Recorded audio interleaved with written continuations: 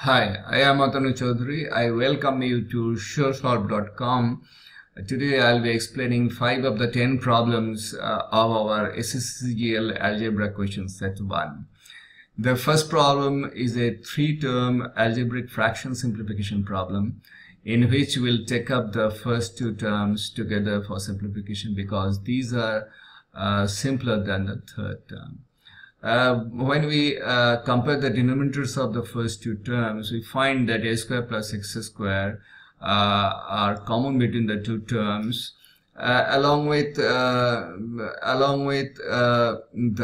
ax also, but ax is of opposite sign. So we can think of applying the well-known formula of p plus q multiplied by p minus q equal to p square minus q square, to arrive at the combined denominator as a square plus x square whole square minus a square x square.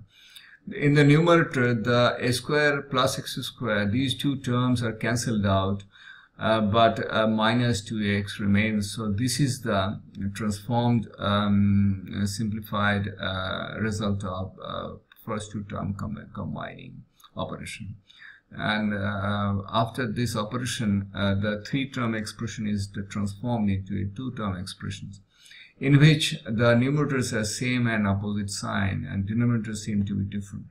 But they are not different. When we look closer, we find that they're exactly same because the a square plus x square whole square, when we expand the 2ax is reduced by 2a square x square reduced by 1a square x square, and this expression becomes same as this expression.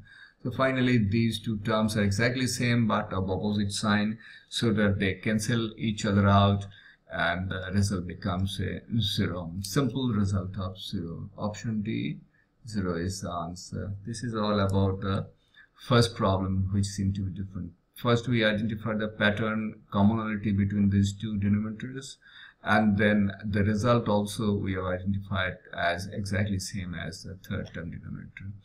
Now, in the second problem, it's a deductive problem. We have to evaluate x to the power 4 plus y to the power 4 from the given expressions of x cubed plus y cubed equal to 9 and x plus y equal to 3. Straightforward, we think of multiplying the 2 given terms to arrive at these extra terms of x square plus xy multiplied by x square plus y square, which we don't like to keep in the same form because we know the value of x plus y. That's why x square plus y square is converted into the x plus y whole square minus 2xy, so that finally our unknown is only 1, that is xy. We have to find out the value of xy, which is also not difficult because x cube plus y cube we know as equal to x plus y multiplied by x square minus xy plus y square, where this is 9, this is 3, so x square minus xy plus y square equal to, we express it as x plus y whole square minus 3xy, because x plus y always we know the value here, equal to 9 divided by 3 equal to 3. This is again 9, so 3xy equal to 3x goes on the right hand side, 3 comes here equal to 6, so xy equal to 2. So with this value of 2, we go back to the expanded stage of multiplication of x cubed plus y cubed with x plus y, and put the values here. This is 9, this is 3, 9 into 3 is 27, this is 2, this is 9, 3 square equal to 9, minus 2 into 2, that's 5, 5 multiplied by 2 equal to 10, and 27 minus 10 is 17, so x to the power 4 plus y to the power 4 equal to 17. So that is the deductive simple answer of this problem 2. And now this is option D. Let's see the third problem then. Now, third problem is a different kind of problem altogether. It's called a maximization problem, where we have been told to find out the maximum value of the quadratic expression 4 minus 6x minus x square. Now the specialty of this maximization problem is whenever you are told to find out the maximum value of an expression, a quadratic expression in x, the sign of x square will be negative, and whenever you are told to find a minimum value of a quadratic expression in x, the sign of x square will be positive. So please remember that. Now let's find the maximum value of this expression. Unless you know the method, you won't be able to do it, but when you know method, is very simple. We have to transform this expression in a special form. We have to transform this expression into two parts. One part will be only number, and the second part has to have a square term in x, where both the x terms of the quadratic expression are absorbed. Here we have absorbed x square minus x square, minus is outside this, and 6x also here, minus 6x, and one extra 9 we needed. So to compensate minus 9, we have to add 1 plus 9. So these two becomes equal. Then finally this expression becomes 13 minus x plus 3 whole square. So this is the two-part expression. We have transformed this quadratic expression in which one part is a square term in x and the other is a purely numeric term. So when we transform this, we can always say that x plus 3 whole square will be always positive or 0 because x is real, and if x plus 3 whole square is positive, the value of this expression will be reduced from 13 by that much amount. So this expression will have maximum value of 13 only when x plus 3 whole square is 0. So maximum value of this expression is 13. This is a simple method. Once you know the method, it is very easy. So option D, 13 is the answer of this problem. Let's see the fourth problem. Now fourth problem is a peculiar problem. 5 to the power root x plus 12 to the power root x equal to 13 to the power root x is the equation given. We have to find out the value of x.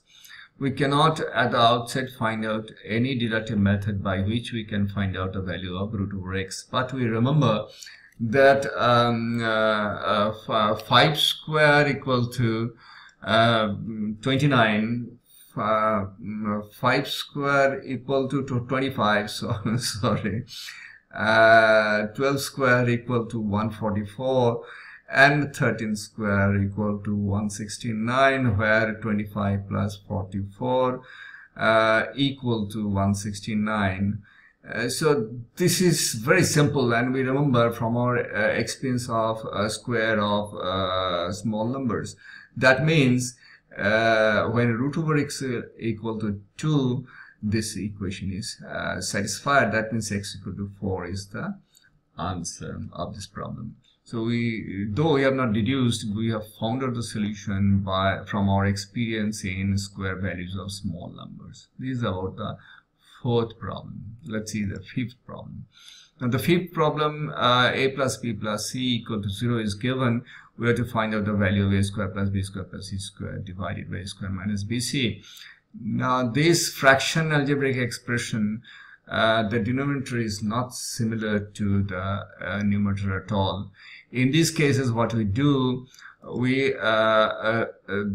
extract the denominator expression out of the numerator step by step.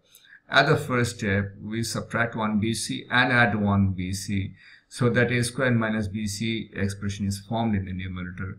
And at the next step, naturally we get 1 out, and in the fraction numerator becomes b square plus c square plus bc. This is one step simplification where we have eliminated the a square altogether.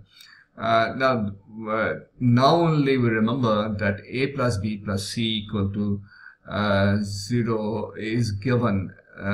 So we will be using this a equal to minus b plus c, and a square equal to b plus c whole square. The minus, when we square, the minus sign goes. and we will use it here because this is equal to 1 plus b plus c whole square minus bc. There will be 2 bc, 1 bc will be reduced, so this expression, so a square divided by a square minus bc. Now b plus c whole square we have got.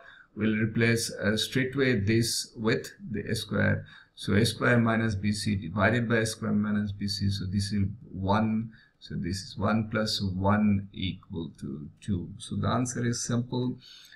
Finally it is 2. So this is the last step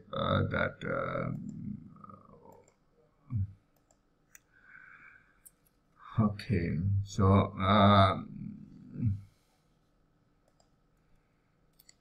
this is all about this is option C, not any other option. The value of this expression will be 2 given a plus b plus c equal to 0.